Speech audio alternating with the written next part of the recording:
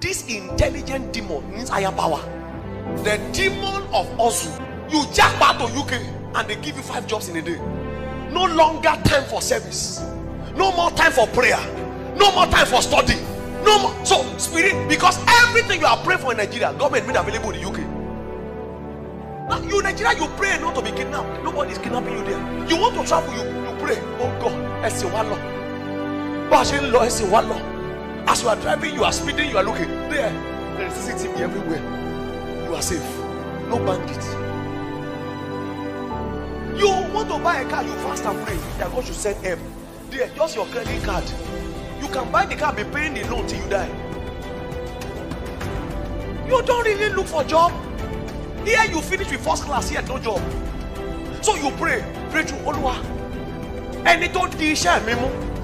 Oh no. Oh no. You pray, you shake your head, you're not going to be paying you.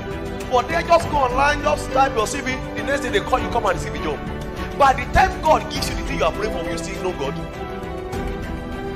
That's why many of those guys who traveled abroad, they lost faith. Because our Christianity is need-based. So the demons we are facing today is an intelligent demon. It needs a higher power. How do you tell a guy who wants to pay bills not to go to work on Sunday? And do you know what? The government there makes Sunday money higher than the normal days. My sister was telling me, on Sunday they pay you more. They pay you more on Sunday. So, and you know you have to pay bills.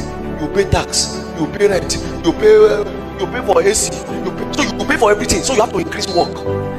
What is the technology? Take his faith, give him work. It takes higher power to break that demon. He's an intelligent demon. He's not a that demon today is a fine boy. The one you have seen in the movie that has fun, today's demon doesn't have fun, is a fine boy. So the apostles had power to deal with responsible demons. You need power to deal with the intelligent demon, casting down imagination.